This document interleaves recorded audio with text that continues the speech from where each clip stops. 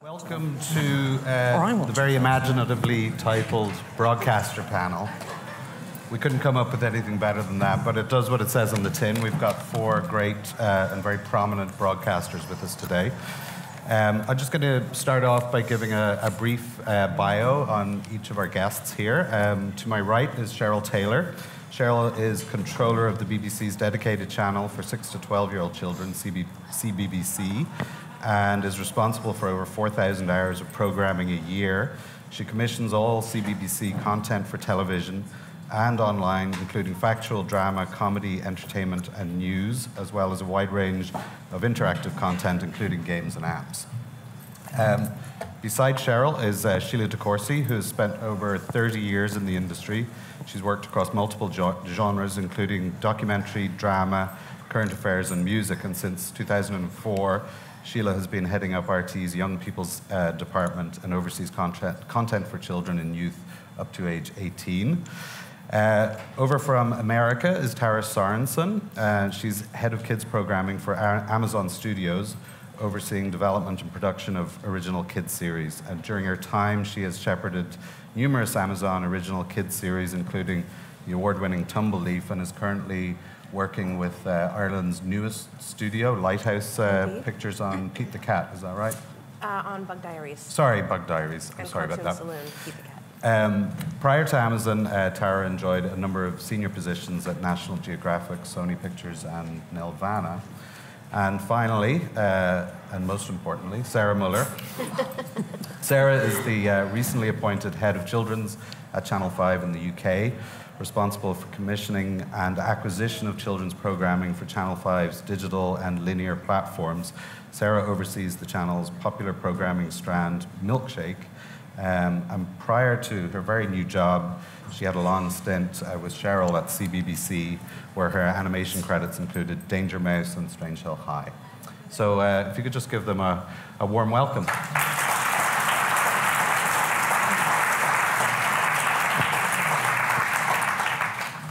So kind of picking up on the theme that has run through the day, and Russell touched on it brilliantly as well, I wanted to, for our student contingent, is sort of get an idea of how you came to do what you do now. And I just wanted to start it off and take you back to when you were 6 years old and ask you what you wanted to be when you grew up. Cheryl. Comedy actress. I always loved sitcoms and anything funny. So in my very early years, I was determined that I would be either a theatrical or TV actress. Eventually ended up at Bristol University doing a drama degree, where there were people who really, really wanted to be actors and actresses, and I realised that I came a poor second, so moved into production instead. Next best thing. But you did end up in, you headed up comedy for some time at BBC, yeah. Which a fantastic job. What made you make the jump over to children's television? Partly location, if I'm honest, because the brilliant children's department had moved up nearer to where I lived in Manchester. And it was one of those things where someone said, oh, you should have a think about CBBC. And I started watching the content and having thought, oh, wow, this is an amazing channel. You know, you can do anything on this channel, and it's such a brilliant audience as well. So at that point, I started to really, really want that job, because I realised in terms of drama, and in particular comedy, and I know a lot of the young students here today won't necessarily watch CBBC, but both in drama, the animation, and the comedy, you can do stuff on that channel that no one else is doing on any other channel, and in particular even the BBC grown-up channels. So it's a proper playground, and probably I'd say the most fertile environment for creative people, writers and designers and imaginators anywhere in the world. It's extraordinary. So very lucky. Good. Sheila, what did you dream of when you were a little girl? It's gas. I wanted to be a mum.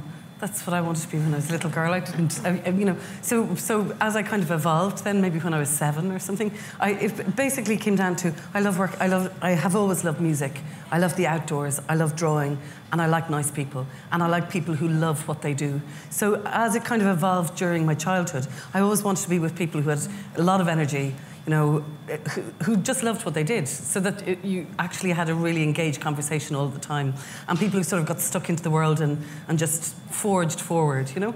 And that, taking all those interests together, was essentially how I ended up in film. I mean, this is a long time ago, so it was, you know, in the days of Super 8. I was also interested in storytelling, so I did archaeology in college, but I also was sort of set designing and designing interiors of shops and all that kind of thing. And I used to draw, and I used to make clothes, and I used to design fabrics, and I used to sell them on the street, and I used to be a busker. So it was all of those different things that gradually kind of ended up. I worked in the National Museum, I designed exhibitions, and then I saw an ad for television. I didn't watch television, but it all came together. So for me, it's never actually been... I never wanted to be anything apart from being a mum, and I'm very glad to say I am a mum, but I never wanted to be anything else. It was more, I have always wanted to work on projects also with minority audiences, so marginalised groups, working together with music, images, sound, stories, with people who love what they do and who are kind of fundamentally optimistic about the world. And then gradually, so I got into television. I worked as a production assistant. I made documentaries. I directed drama. I made current affairs. I did general elections. I did all of those kind of things. You know, you're shooting all over the world or whatever. And gradually, as television, broadly speaking, became more commercialised from my end, or commodified, I became more interested in where are the spaces that there are where people are making content that actually still means something. And I had worked in the arts for quite a long time. And one of the areas, I got commissioned to develop a teen soap opera. And I worked for a year on that. And I realised that in kids programming, that everybody left me alone. It's a bit like Irish language programming. Lots of you here are, you know, Irish. But in those days, none of the people commissioning understood Irish. So I used to make all these programmes in Irish that nobody understood. So you had complete freedom to make what you wanted, you know? And it's a way like that in kids. I mean, not only everybody here loves kids programmes, but a lot, you know, the feedback that we often get from our you know, other sections of our broadcasters isn't enormous, I think I'm fair in saying. So it's kind of one of those areas where you think it's like a hidden area full of people who love what they do. And that's how I've ended up. It's interesting. It just struck me that women do make good broadcast executives, because when you talk about being a mum, dads tend to watch their kids watch. Can I watch The Walking Dead? Yeah, sure, whatever. But mums tend to be more responsible in their choices for children, so that's a good one. Tara, how about you? I didn't know what I wanted to be when I was 6 years old. In fact, I didn't know what I wanted to be when I was 18 or 20 for that matter. So I was an English major in school, initially was a business major, and I knew I did not want to do that. I think my parents always encouraged me to find something that I loved, because it wouldn't be then a job, it would be a passion.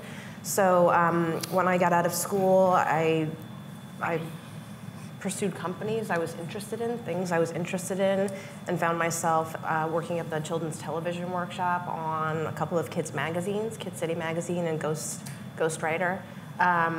When I moved back to California, because I loved the weather, there wasn't any kids publishing, and so the next natural progression for me was kids television. At Ghostwriter and Kid City Magazine, I was reviewing products of animated series, and so I essentially sent out resumes to a bunch of companies and then landed at Nelvana, and have always been in the kids business, mostly on the independent production side since that point. I guess until now at Amazon Studios, acting more as a producer and the network. Great. And Sarah? I showed my children Kill Bill when they were 6. They turned out very well. True. Okay, I actually wanted to be a vet or an animal rescue worker. That would have been hopeless, because I don't deal with suffering terribly well, and I would have just been upset and hopeless all the time. Moving on from that, I came from an entirely medical family, and the plan was I would just go into the family business. And I actually had a place at medical school, and it went right to the wire. And then there was a massive family argument, and I stomped off to drama school to show I had an independent streak. But I didn't want to act. It was always production and design that interested me.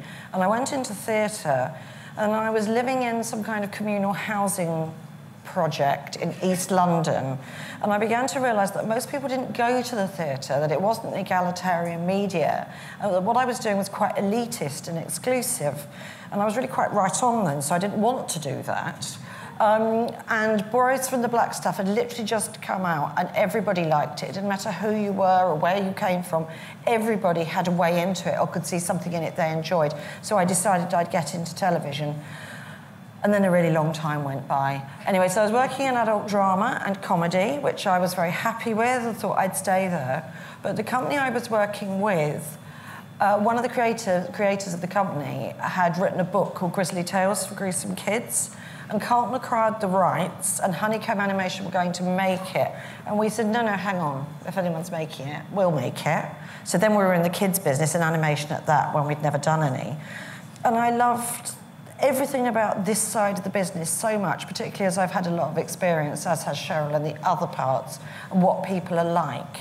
It was a real joy to be with passionate people who aren't in it for glory or money, because they enjoy reaching the audience and telling the kind of stories, but also dealing with an audience that are courageous and don't have any boundaries set, so you can just try more stuff out. So, it's a passion thing for me, children's. I didn't intend to be here, but I love it and I'm staying.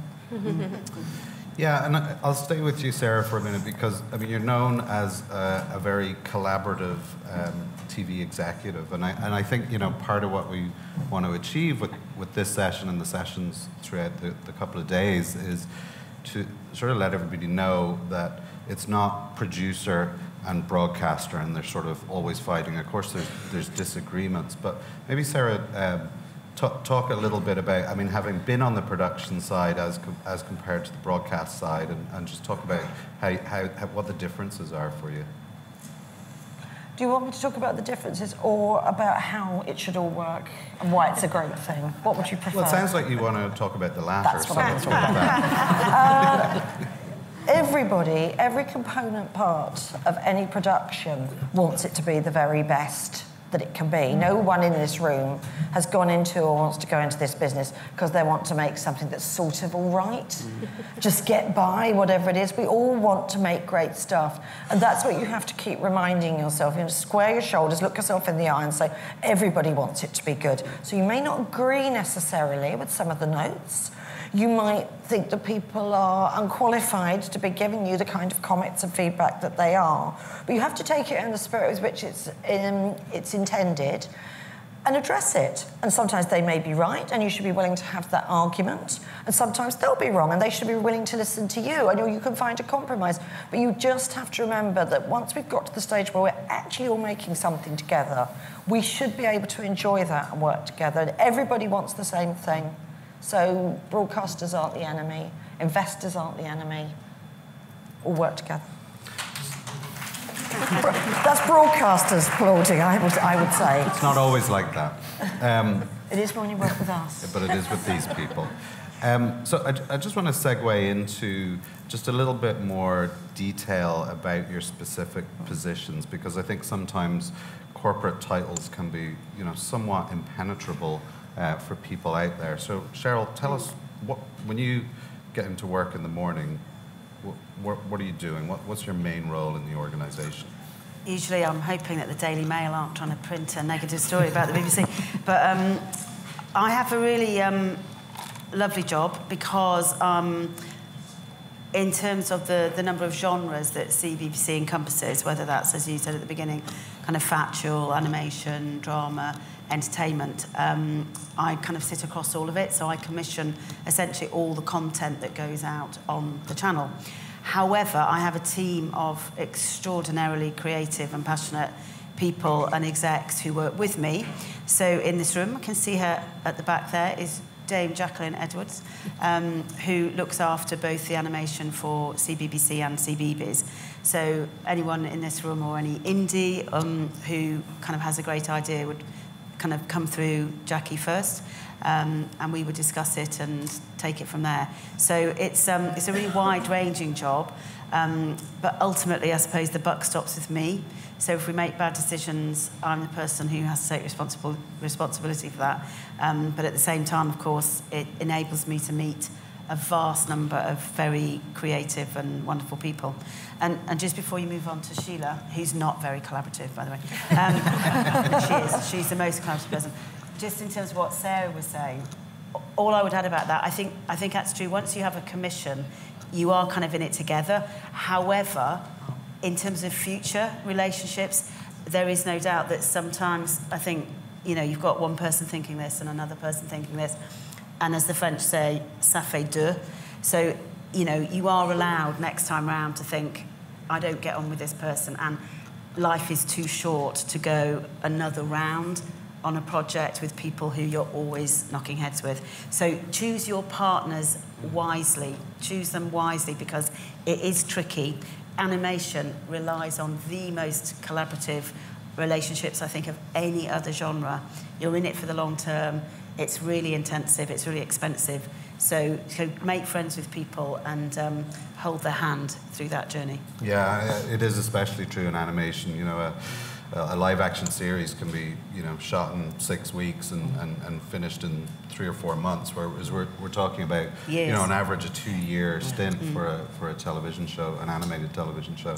Sheila, do you want to talk a little bit about what you do in RTE? I've got 2 titles that are absolutely fit into that sort of gobbledygook thing. One is Group Head of Children's, RTE Group Head of Children's, and basically what I am as that is I advise on strategies and sort of take leadership in relation to what RTE does with children in a range of different formats. But then I'm also in charge of all of our content across 4 platforms: online, mobile, digital, and radio and television, for sort of 17 and under.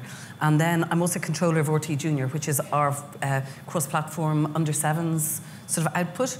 So I am in charge of all of that as well. So essentially what I do is I do long-term strategy, I sign off on everything. Like Cheryl, I take responsibility, ultimate responsibility for everything that goes out. And then I also look at long-term plans. So I will be looking at a year in advance. This is where we've got a gap. This is where we want to work in. Have you explored this option? You know, I'm looking at long-term vision, whereas we've got 2 fantastic people likewise. Polly McNamara, who's executive producer in charge of animation, and you'll get to know her, and live action and animation. And then Stephen Plunkett has just come on as a live action executive producer. And they both commission and are involved in the direct commissions of content. And just one other, in relation to that collaboration point, because I think another thing to add to that is every conversation you have with somebody can be very useful. Every single, a hello, you're standing, somebody says, I don't like the way you did that, or I do like that. It's something to remember all the time. Every time I talk to somebody, like, you know, about a project, or they show me something, or like seeing the bread run, it's really interesting. And the one recommendation that I give to people is always think about your own process in relation to what you hear. So you never sit still. All the time you're thinking, is that the right way to take this forward? Or am I making the right choices? Or, gosh, if I put in that flower there. You know, they're very little things or very big things, but I think it's always to keep yourself thinking constantly, interrogating your own process, your own thinking, your own attitudes, the way you see the world, you know, in collaboration with other people. That's really valuable for moving your own thinking forward, you know, and for being able to hear what other people say to you. So that's my speak. Tara, I mean, Amazon, I'd love to hear you talk a little bit about the organization, how it works, because, I mean, you know, Amazon is what we've been calling a disruptor in the industry, although now it's become, you know, kind of mainstream. But tell us what you do, but also maybe talk a little bit about what makes you different from a traditional platform broadcaster. Well, I oversee development for all of kids programming, preschool, transitional preschool, 6 to 11, both animation and live action. You know, ultimately, I think I'm responsible for developing a brand for what we want our content of originals to be for kids and families. So I have a great team, and they're managing the day-to-day development of, you know, the different demos that I spoke of. And ultimately, I'm trying to think sort of ahead, you know, 3 to 5 years on how we evolve, where our holes are, you know, and essentially I'm putting out fires day to day so my team can focus sort of on the creative collaborations with, you know, producers and wonderful studios. In terms of what I think Amazon is or becoming, I think Jeff sort of founded the company as a technology company first and foremost, but he encourages us to be experimental and innovative.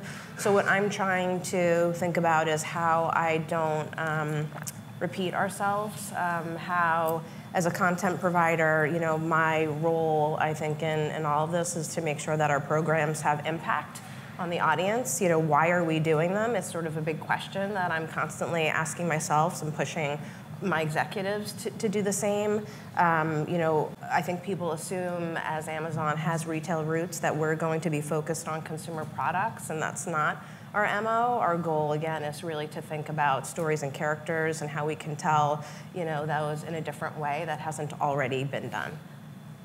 Yeah, I just want to dig in a little bit more there in the differences I see it. I mean, everyone else here, Sheila's looking after the interests of Irish children, Sarah and Cheryl are looking after the interests of British children, whereas Amazon has a global footprint. Right. And how does that impact the kind of decisions you're making? I mean, as an independent producer, and for the most part of my career, I've been on the independent side. When I was with Nelvana, we didn't have a channel. When I was with Sony, we didn't have a channel. And I think I always approach creative from an international perspective. So many of us have to, create that patchwork quilt of financing, especially as they're talking about breadwinners and 18 different financing partners. So, we're always thinking about how these programs can travel the globe. For me, it's just not a matter of financing. Again, it's a matter of impact and how these programs sort of can have legs in different countries and resonate with, kids of all shapes, sizes, colors, et cetera. So it hasn't really changed the way I think we do business. Certainly from a live action perspective, I think, that becomes more difficult to challenge as you're trying to take those programs around the globe. But animation, I think, is a little bit more timeless and classic. And it's a kind of global business anyway. I mean, most of the producers out there, the model has changed. It used to be, you got your commissioning broadcaster who pretty much covered your whole budget. Right. That hasn't been the case in a long, long time. So producers are looking to stitch together those global markets anyway, and making sure that Cheryl's needs are addressed as well as an Australian public broadcaster. So Sarah, you very recently made the move over to 5, and I just wanted to, apart from what you do in there and your sort of vision for the channel, maybe talk a little bit about having experienced the public broadcasting side and now going over to the private sector, what the differences are for you. Well, it's still public sector, technically. So I still like to approach the audience in the way that I did when I was at the BBC, albeit I'm now working towards a preschool audience. That's my main focus, whereas I was working with Cheryl for the older age group at the BBC.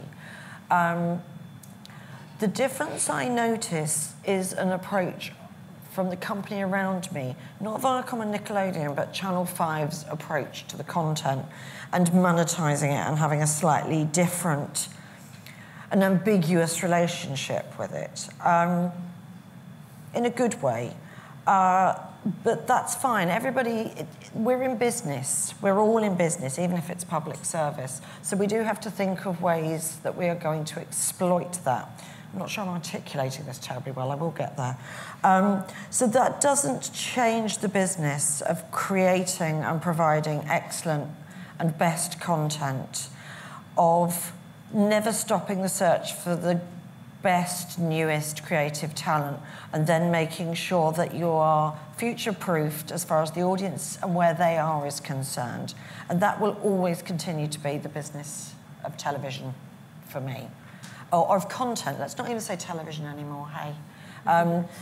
Things are diversifying quicker and faster than any of us had expected. So the one remaining constant, which everybody's said here, which is very encouraging, is the one thing that defines a platform is the great thing that you go to watch there. So that's what we're all looking out for, and that's what I will continue to do at Milkshake. And I'll be looking to try and bring some new writers in, some new creators, and bring some of the things and cross-pollinate from the BBC experience to the Channel 5 one.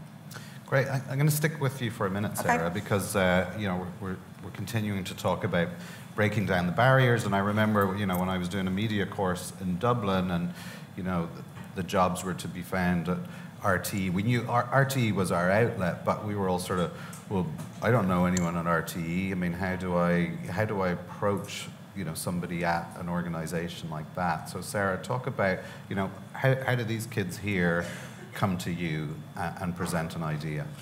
Okay, well, everybody's got a different way that they like to work. I think for me, because I used to be in your position and I did start life as a producer who wanted to present to broadcasters and investors, the answer is it lies with you. I think I'm willing to take a pitch as big, as small, as under or overdeveloped as you feel you need it to be for you to communicate your vision. Rebecca Hobbs talked brilliantly about this earlier, the passion. Communicate the passion. So that could be pages and pages and a full script and an animation test if you want, but it can also be the germ of an idea that's something, a story you've always wanted to tell. It's horses for courses. We have no right as broadcasters to sit here and say we expect you to shoulder the burden of development and we expect to see things at a certain level because you might not have the resources to do that. So we're very happy, bring it on. If you want to show us something, we will look, and we will always look. I think all of us can say that. We all consider everything and try to be as timely as we can about it as well, because again, we all know what it's like to wait for a reply. Tara, I mean, what I find interesting about a modern company like Amazon is that if you're buying a pair of slippers for your granny on Amazon, you can also sort of surf through there and find an online application form that basically, you know, if you've written a script or you have an idea for a script, you can just attach it and click it and send it. Is it really that simple at Amazon? I mean, it is. So, and we've optioned multiple, you know, concepts from our online portal. We've also produced series. Gordimer Gibbons came out of that system. Our feature group is producing something called The Wall with Doug Lyman attached to produce, which came in as an online submission. So certainly that is open to everyone. And then similarly, you know, people can send us their concepts. If you can find us, you know, we will read it. And, you know, I think the thing that we are looking for is a unique perspective, a unique voice. You know, we certainly all hear hundreds of pitches in a week, sometimes more if you're at a market. But we want to see something that stands out. We want to understand that the, you know, creator understands the pitch themselves, and it's not just regurgitating, you know, an idea. Great. I mean, and you know, I think something to sort of impart on everybody is that people in broadcast positions can receive hundreds upon hundreds of ideas a year, you know, 700, 800 ideas a year.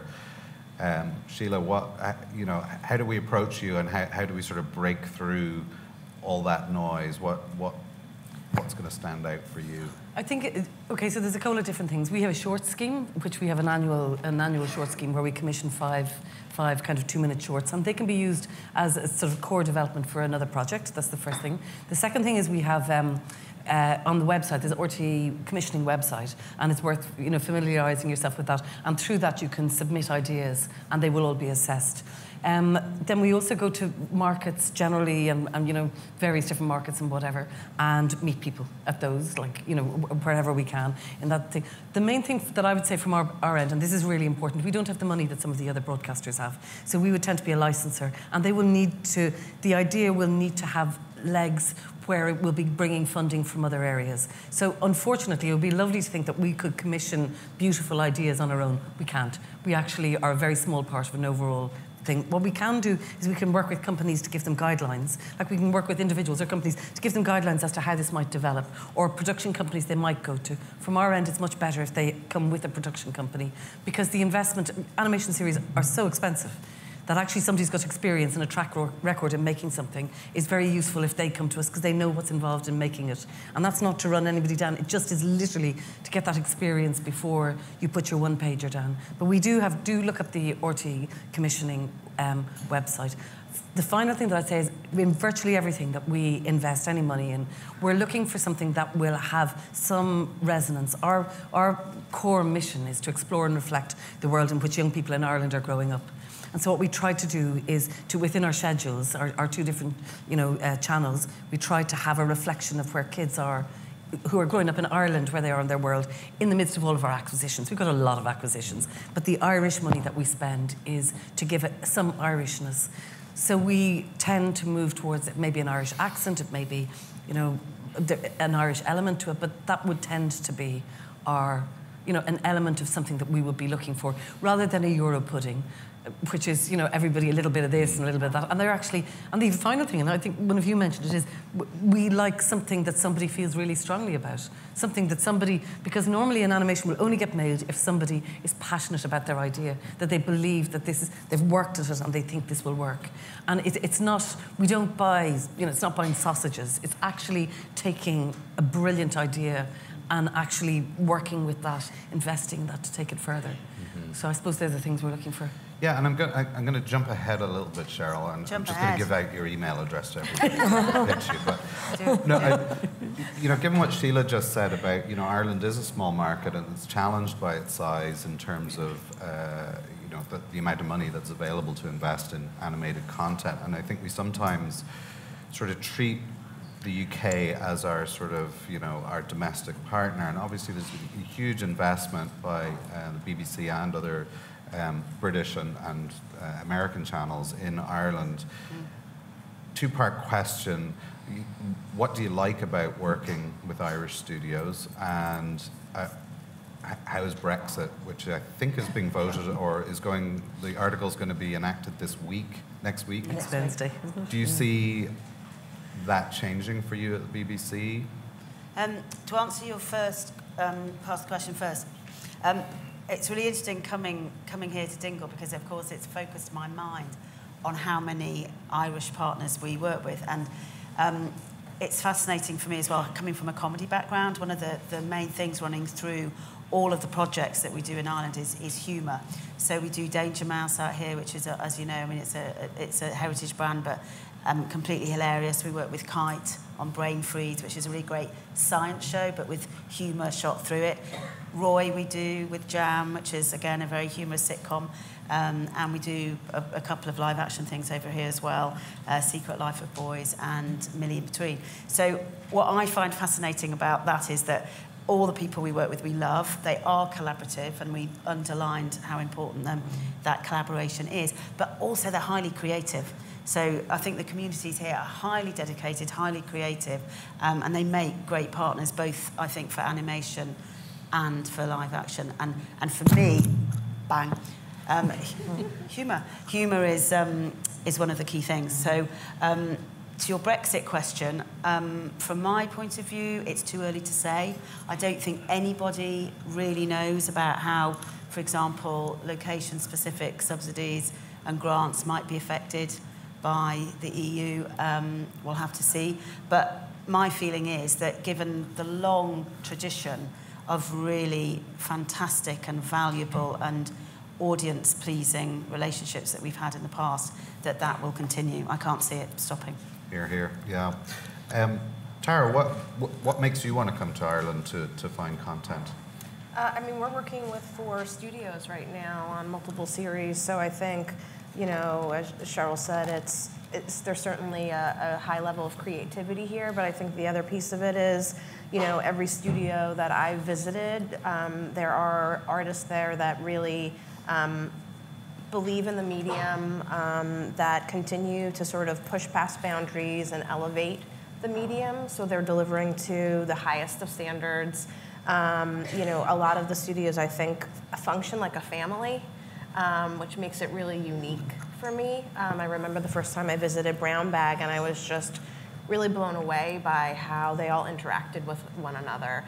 They cared and respected one another. They, I think, they pushed their family members to, again, sort of deliver to a higher standard, and they all support one another. And I think that's pretty consistent with all the studios that we're working with right now. So, and how could you argue with being here on this beautiful sunny day in Dingle? Great place.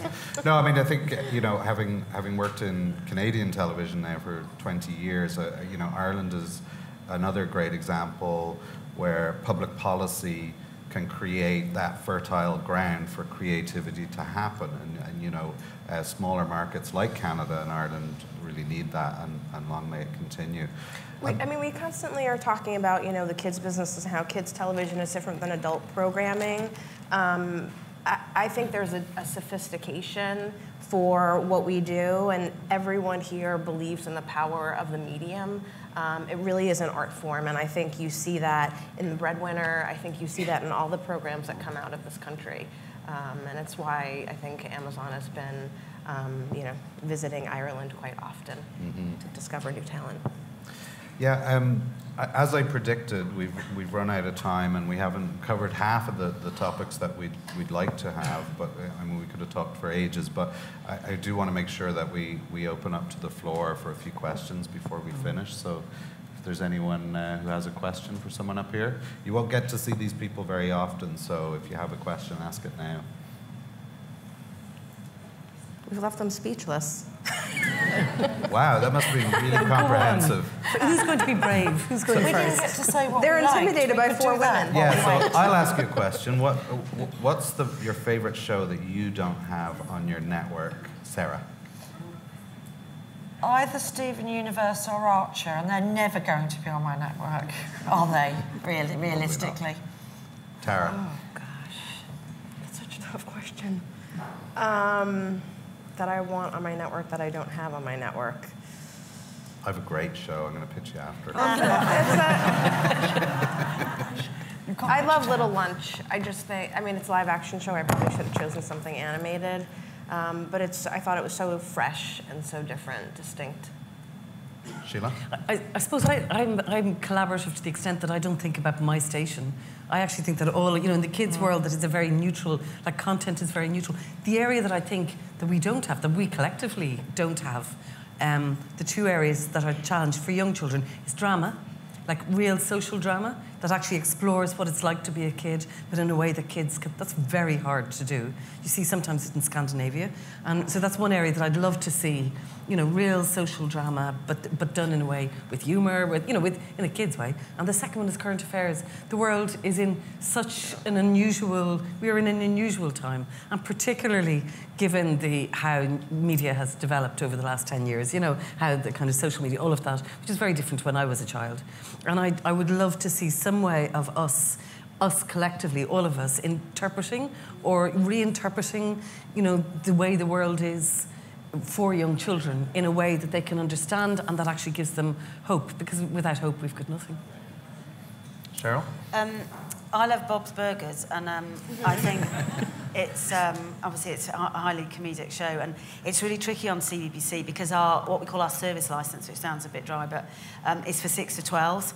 So everything that we commission to some degree has to be a broad appeal. And there's so much of Bob's Burgers that I know that the 9, 10, 11-year-olds would absolutely love. But then obviously, as you know, it tips into a couple of areas where it's a bit excoriating. And obviously I enjoy it, but I think the parents of the 6, 7, 8-year-olds could get a bit arsey about it. But I love the casting. I think that's so imaginative. And the humour, which is kind of cringe comedy, but with heart, it's stunning. So yeah, we'd love that. Anyone brave enough to ask a question yet? There. Yes, there's someone there. Over there.